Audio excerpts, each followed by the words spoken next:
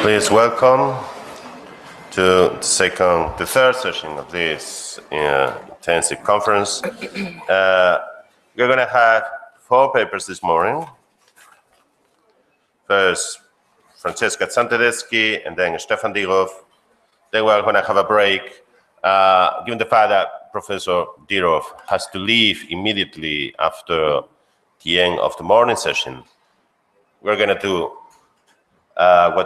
what we are going to do is just to have a joint discussion of the 2 first papers before the break. And then we are going to have Balázs and Lawrence and 10, 15 more minutes joint discussion of the 2 last papers, right? So let me introduce you briefly, Dr. Francesca Tsantedeski.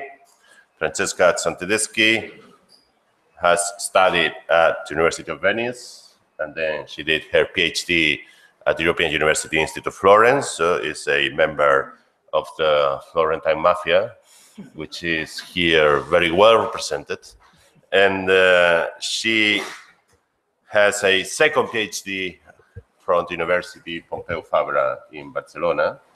She has specialized in the field of micronationalism, of small regionalist movements, which hardly had made the step towards full-fledged nationalism from phase A to phase B, to put it in Rohan terms. In her Florence thesis, which has been published in French, she studied the Occitanian or Occitan movement. In her Barcelona thesis, she has written, I guess, in English. She has studied the Northern Catalan movement, or if you want, Roussillon Catalan regionalism. So it is my pleasure to have you here on board. The floor is yours. Grazie mille. Grazie. Thank you for the invitation. I'm enjoying very much this Congress. It's wonderful to be here. And good morning, everybody. This morning I'm talking about micronationalism in Western Europe in wake of World War I. Thank you. The main purposes of my presentation of my paper are 2. The first one to present the immediate repercussions of the principle of self-determination in some territories of Western Europe. In this case, I will deal with the cases of Occitania, Roussillon, Brittany, and the French Flanders in France, Wallonia in Belgium, and Aosta Valley in Italy. And the second purpose is not explicitly stated in my paper, but I would like to add an element to the eternal debate on the differences between regionalisms, peripheral nationalisms, or micronationalisms. Yesterday we talked about defensive nationalism, and so, and to question, even to question the term I'm using, and that is the term of micronationalities. And so let's start. In Europe, where the majority of states were multinational, the ideal of self-determination was capable. Dov'è? Questo? No. I can do it. I'll do it. I'll do it. Thank you. In Europe, where the majority of states were multinational, the ideal of self-determination was capable of satisfying the most coveted and dependent aspirations of all the stateless national peoples. It gained further legitimacy among the liberal public opinion of Western Europe, watching over the aspirations of the micronationalities of Central and Eastern Europe and considered them as a democratic revolt against tyranny. Nevertheless, the acceptance of the right of a people to self-determination by the powers of the Triple Entente was by no means unanimous, given both the reluctance to intervene in the internal affairs of a sovereign state and the discontent of national minorities in three of them. Moreover, the independentist ambitions of certain peoples, for example, the Poles or the Magyars, were in an arbitrary way given more consideration than others, for example, the Ruthenian or the Slovaks. Likewise, the principle of self-determination was used to justify the remake of the territorial map of the Central and Eastern Europe, where new boundaries were delineated according to ethnic criteria. In the territories of the Allies, on the contrary, there had never been any such intention. According to the British historian Eric J. Hobsbawm, among the unexpected consequences of the Wilsonian system, there was the ambiguity of the national idea, since there was not always any genuine correspondence between the idea advocated by its official proponents and the actual self-identification of the people concerned, as was later demonstrated by numerous plebiscites organized from 1918 on. Moreover, whilst the principle of self-determination had been highly valued until then by nationalist unification movements at the expense of multinational states, from 1919 it impugned the very essence of national states, thus becoming a source of legitimacy for separatist movements. In this paper, I will address the issue of the immediate repercussions of the 14 points on micronationalisms in Western Europe. Before presenting some case studies, I would like to specify what I mean by the term micronationalisms. According to Michael Keating's definition, micronationalism can be equated to the French term micronationalité ou petit nation, used to distinguish sub-state nationalities from the overarching and predominant nationality of nation-states. In the context of this paper, however, I would suggest extending this definition to incorporate the additional element of cultural micronationalisms, insofar as they are predominantly cultural and not political, even though at times they laid claim to minor political ambitions. Indeed, after the war, several micronationalities became entangled with a dual cultural and political agenda. In France, I have chosen the cases of Roussillon and French Flanders because they experienced very contrasting situation during the war. In fact, whereas Roussillon was quite distant from the battlefront because it's in the south, French Flanders bordered on the German-occupied territories. Moreover, they bordered with the territories that shared similar cultural heritage and traditions, Catalonia and Flemish Belgium respectively, which underwent a radicalization process due to the politicization of nationalist claims after the war. I also deal with Brittany and Occitania. Outside France, I have examined the case of Walloons in Belgium and Aosta-Valle in Italy as further basis for comparative analysis. Okay. Roussillon. In Roussillon, the year before World War I were characterized by pervading cultural regionalism and the growing debate over the administrative decentralization of France. In June 1906, the Société d'études catalane was created in Perpignan. It was a société savante, a learned association which was interested in the language, literature, art, and history of the Catalan countries, as well also to preserve everything characterizing the spirit and physiognomy of these countries. One of the founding fathers, the founding members of the Société d'études catalane was Jean Amad, who in 1912 published L'idée régionaliste, and where he championed the urgent need to embark on a process of administrative and electoral reform. His regionalist theory echoed the ideas of Jean-Charles Brun, the founder of Fédération Régionaliste Française, founded in 1901. The Fédération Régionaliste Française aimed to bring together the numerous proponents of decentralization, as well as regionalists and federalists, irrespective of their political or religious convictions. The central point of the convergence among regionalists was the wealth of the French homeland needed to be generated from radical reform of the organization of the state. In Roussillon, Catalan consciousness rising had been deeply marked and influenced by its relationship with the Catalans on the other side of the Pyrenees. This relationship had started in the 19th century when the Catalan cultural and linguistic revival was set in motion. In 1915, the collaboration between the two sides of Pyrenees increased significantly.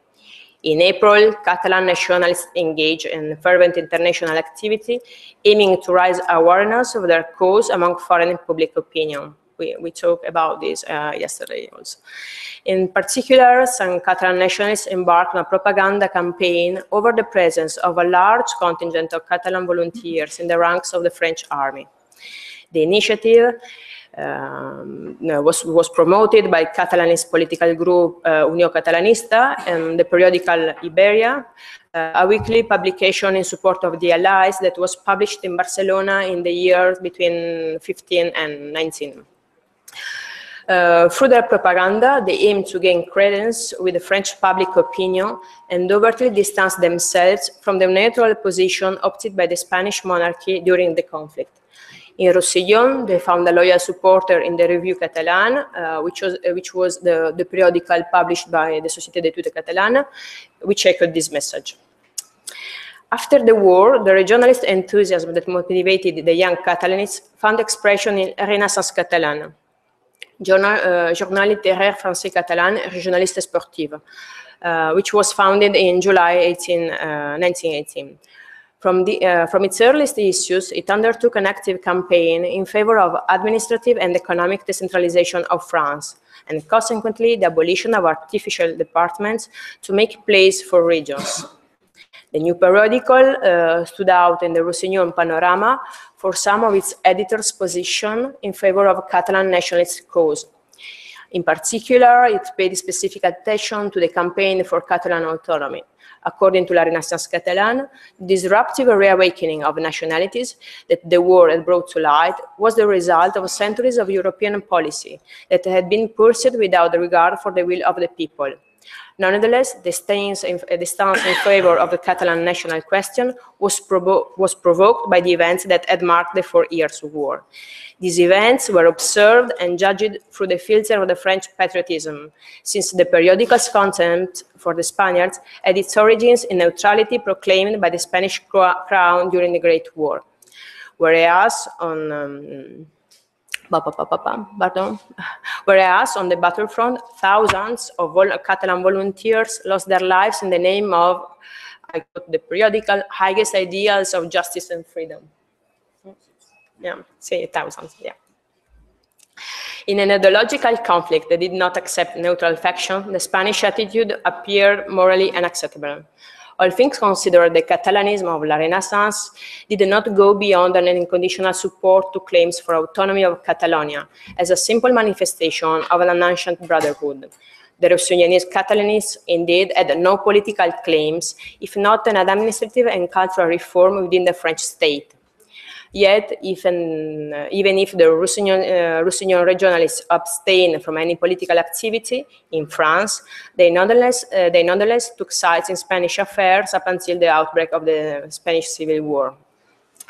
La Collade del Roussillon and Le Jeu Fleurot du Genet d'Or were two cultural activities that arose after the war.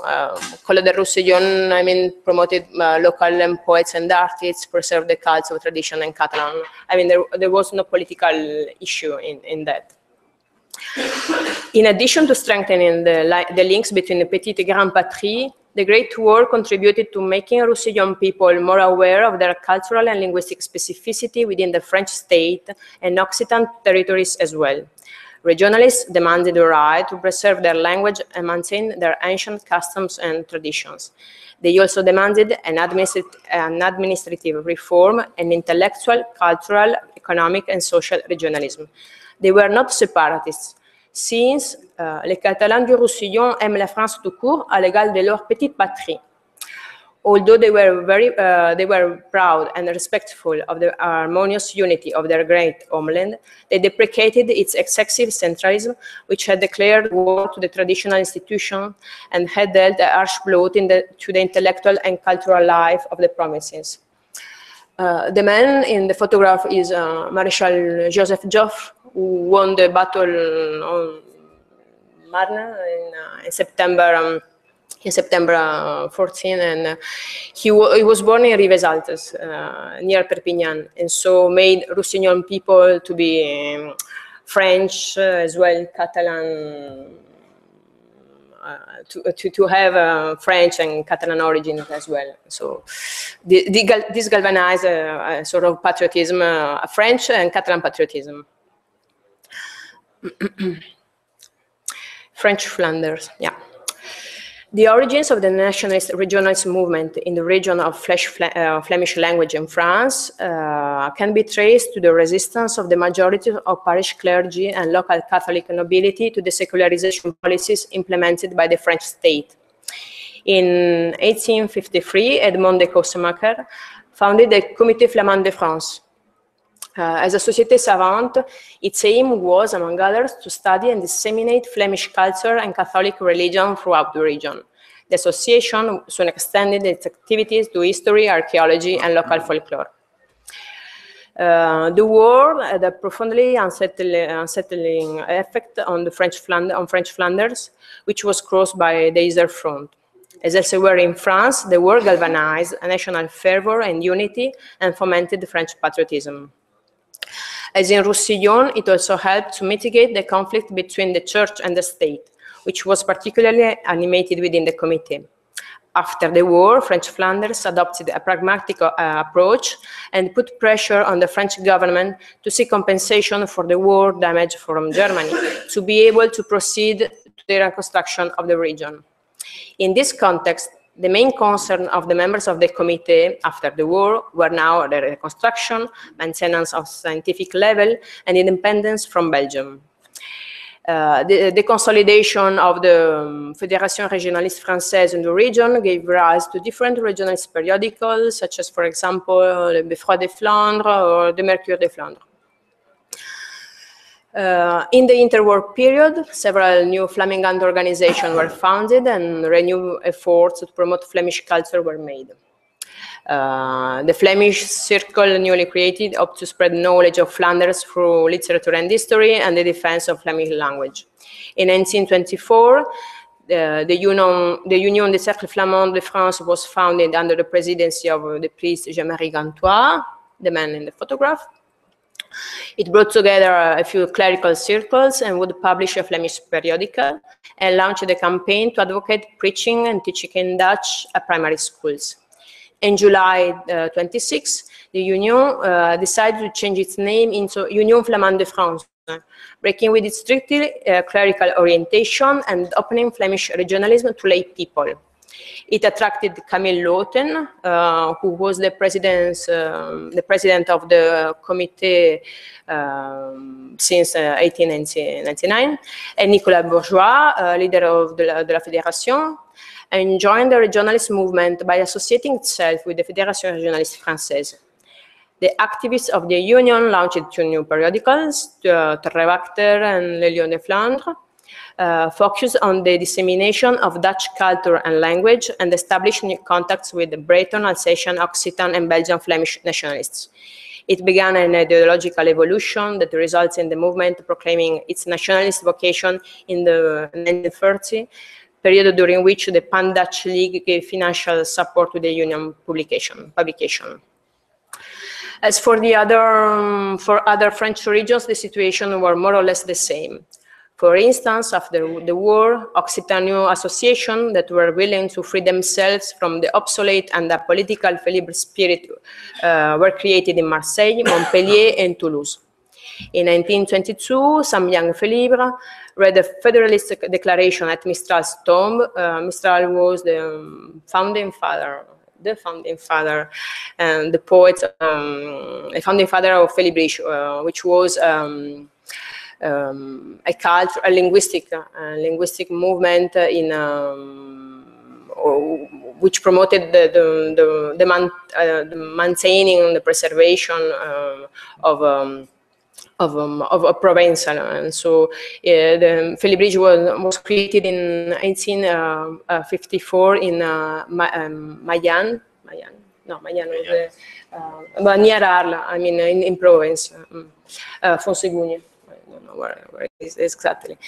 But donc, he read the Federalist Declaration at Mistral Tombe that anticipated the creation of the Comité d'Action de Revendication Nationale du Midi, which in turn was the prelude to the foundation of the Ligue de la Patrie Méridionale, Fédération des Pays d'Oc, in 1923. This committee was made up of several smaller committees responsible for drawing up a federalist program. Within it, the Ligue pour la Languedoc à l'école was perhaps the only commission that existed in practice. With its federalist mission, the Ligue de la Patrie Méridionale worked on the restoration of the Occitan language by promoting the creation of an Institut d'études Occitanes, sustaining the publication of manuals, and contributing to the establishment of an Occitan library. Ultimately, it was doomed to failure. Its main advocates, Camille Soula and Ismaël Gérard, published the periodical OC since 1923, which fought hard to give impetus to the Occitan culture and build a modern Occitan movement by breaking away from the Félibrige traditionalism and provincialism.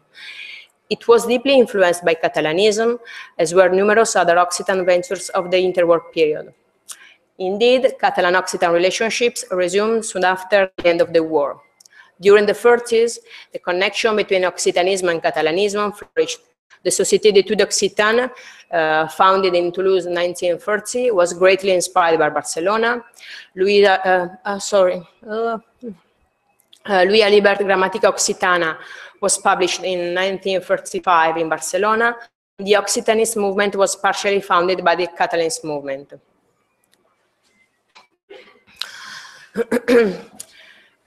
Breton regionalism was politicized to a greater extent. The Breton movement was founded much earlier, since its nationalistic claims dated back to before the outbreak of the war. However, it had very limited social roots. The war represented an important break for the history of the Breton movement. In 1919, the group Regionaliste Breton, which was founded a year earlier, started publishing a bilingual Breton periodical, Breizh Atao, Bretagne Toujours.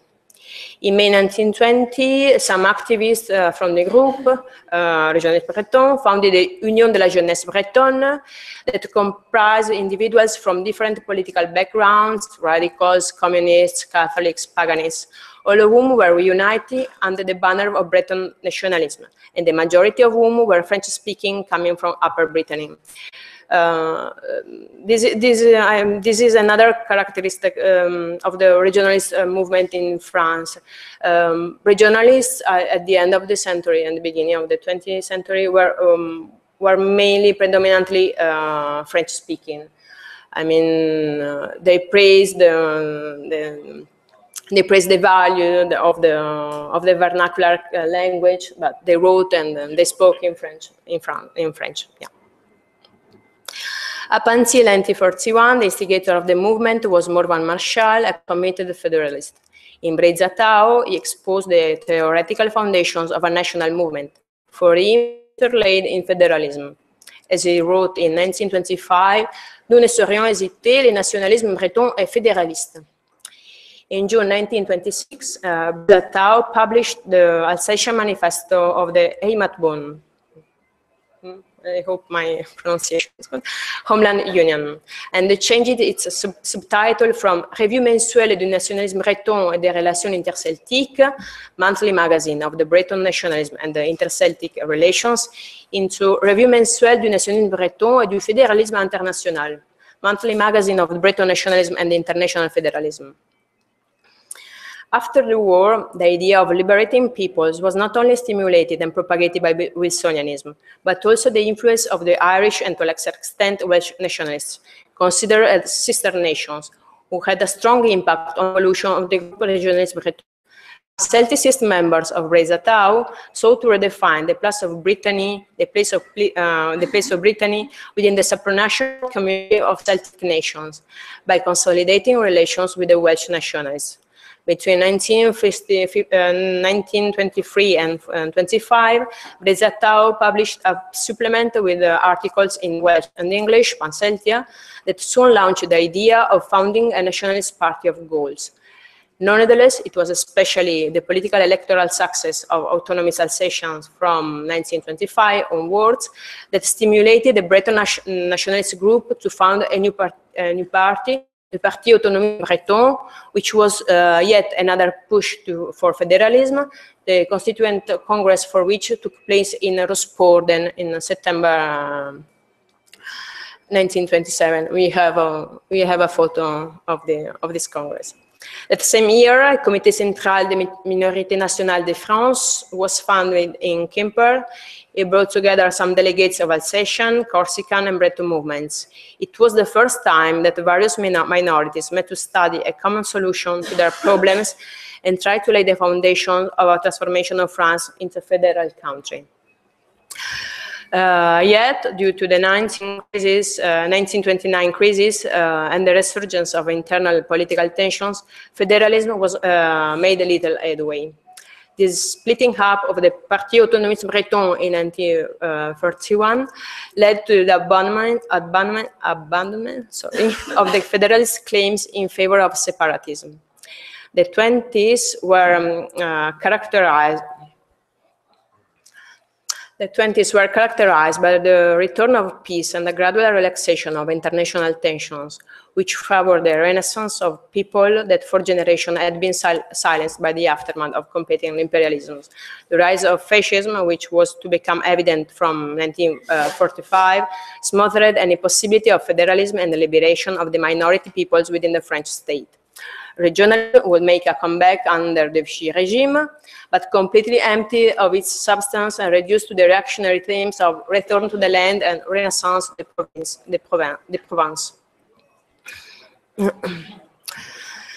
The Walloons, very quickly. The Walloon movement became politicized in the last 2 decades of the 19th century, with the foundation of movement to defend Walloon and French-speaking culture and traditions following the introduction of the first linguistic laws promoting the Flemish language in the 1870s.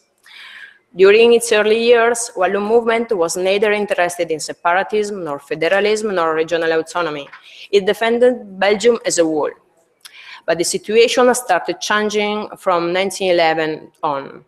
That year, a law aiming at making the University of Ghent Flamingant contributed to radicalize the position of the movement.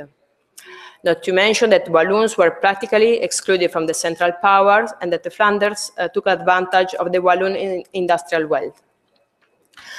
During the Walloon Congress of 1912, organized by the Ligue Wallonne de Liège, a committee was set up to analyze the question of splitting from the national government. It was the Comité d'Action Wallonne. And then an official Wallon parliament was instituted, the Assemblée Wallonne, which amended for developing propaganda on Wallon's matters. Sorry. The experience of the war pushed the Assemblée Wallonne to adopt a Belgian nationalist attitude, which caused resentment among the recalcitrant and radical Wallongans. In the aftermath of the war, the Comité d'Action Wallonne, which reunited more radical activists, resumed its activity. Even though it participated in the debates of the Assembly, a certain degree of divergence soon appeared. The radicalization of the young militants provoked a schism between the Comité d'Action Wallonne of Liège and the Assemblée Wallonne. The Ligue d'Action Wallonne, established in Liège in 1923, was a federalist association that sought to bring together all those associations fight for a greater degree of regional autonomy. Until 1940, it defended unilingualism in Wallonia and bilingualism in Flanders. Among its main concerns were the questions of rapprochement with France, the Wallon representation of the government, the economic interest of the Walloons, the demographic problem, the linguistic right of the Walloons in the official bodies, and the statutes of the linguistic border of Brussels. The Ligue d'Action Wallonne organized le Congrès de la Concentration Wallonne from 1940 onwards. At the inaugural Congress, which was held in Liège in September 1940, with the aim of bringing together the various leanings within the Wallon movement, a resolution was adopted that emphasized the French integrity of Wallonia and acknowledged that the Flemish people were entitled to their own identity. The last case, Aosta Valley. Until the war, the linguistic rights of the French-speaking population of Aosta Valley were principally defended by the clergy and certain ranks of the middle classes. In 1909, Ansel Rehan founded the Ligue Valdôtaine with a photograph of the Constituent Congress and of Ansel Rehan, the Ligue Valdôtaine, whose purpose was to defend the official character of the teaching of the French language. It represented the temporary effort of going beyond ideological and political divergences, in particular between Catholic and liberals, in the name of the common ideal of preserving the linguistic and cultural identity of Aosta Valley. It was the first movement to open the debate about the respect for minorities and the need to grant the Aosta Valley Aosta Valley a special status. In October 1913, Monsignor Jocon Thévenin founded a weekly publication, Le Pays d'Aoste, with the purpose of preserving the moral and religious virtues as well as the traditions and the French language of the region. In the post-war period, the issue of linguistic minorities in Italy was prominent. If the numbers of families of foreign extraction in Italy had not been particularly high prior to the war, annexations subsequent to the war led to the arrival of more than 500,000 of new alloglot subjects. Hence, the question of minorities became part of mainstream political and cultural debate in Italy. In this context, the Ligue Valdôtaine was given renewed impetus. In the years immediately following the war, ethnic reasons were put forward to advocate the specificity of Aosta Valley, both in the documents of the League and the local press. This radicalization was partly justified by the fear that the government would grant a special status to the German and Slovenian minorities, but considered to be ethnically diverse, but not to Aosta Valley. At the same time, the Aosta Valley elite opposed any attempts by the government to equate them to the context of newly annexed populations. In an article published on Le Pays d'Aoste, Thévenin explained that to compare the Aosta Valley question with one of the territories of German and Slovenian languages offended the patriotism demonstrated by Aosta Valley during the conflict. It was in this context that the League began to advance more political claims. In 1919, the League presented some claims for autonomy in a petition addressed to the Italian minister Orlando, who was the president. Who was the president of the Council of the Ministers and of the Italian delegation to the Congress of Peace in Paris. This memorandum, which was called Pétition pour les revendications ethniques et linguistiques de Val d'Aoste, attempted to internationalize the Aosta Valley question and made a specific reference to the rights of its people to self-determination.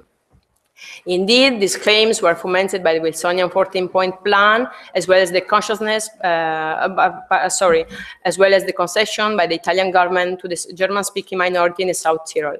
Nevertheless, they did not go beyond staking their linguistic claims, making a timid proposal for administrative autonomy and requesting the opening of a French consulate in Aosta.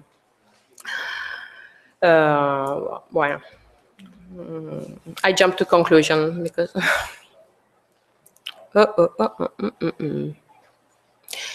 No, sto tornando indietro, è geniale. Conclusion. Some conclusion. The European political landscape of the post-war period came to terms with an absolutely new phenomenon, namely the geographical spread of a nationalist and regionalist movement. Among the factors identified as contributing to this phenomenon and that were closely related to the resolution imposed by the treaties and their ideological implication, at least two are worthy of mention. First of all, the creation of the legally new problem of national minorities, amounting to 25-40 million individuals, that is 20-25% of the total population of the new states. Secondly, the validation de facto of the principle of national self-determination, especially among the victorious powers. Indeed, among the most serious consequences of the introduction of the principle of self-determination was the emergence and the strengthening of nationalist and regionalist movements, not only in Central and Eastern Europe, but also in Western Europe. combined with the international legitimization of the principle of a nationality to serve the interests of negotiating and sustaining a durable peace. The expectation created by the Peace Conference pushed nationalist movement to embark upon a series of propagandist activities and political actions aimed at influencing decisions of negotiators. We saw this yesterday. In the cases I have dealt with, the repercussions of the principle of self-determination were principally cultural and linguistic. While the principle of self-determination galvanized local identities, the effort that the war had required in all the countries involved in it, in my case, in this case, in France, in Italy, but also in Belgium, strengthened state patriotism. France, for example, entered the war compact and united, and few demonstrations of dissent were held. L'union sacrée prevailed over the scarce and dissonant voices, calling for wills to be united in the common effort to fight for the liberation of the amputated national territory. In such a context, the principle of self-determination contributed to reawakening or galvanizing national or regional consciousness, giving legitimacy to cultural and linguistic claims that occasionally resulted in minor political demands. As rightly observed by Professor Núñez Seixas, the situation of propagandistic use of the principle of nationality and the dissemination of Wilsonian myth, as well as the attempted international legitimization of the right to self-determination, exercise great influence over the evolution toward nationalism of various groups which had previously concentrated on cultural activities or whose ideological definition was formulated in a regionalist or federalist way. Nonetheless, I would add, in the immediate aftermath of the war, neither regionalism nor federalism were in principle opposed to the unitary conception of the state that had taken foothold among these micronationalisms. Thank you for your attention.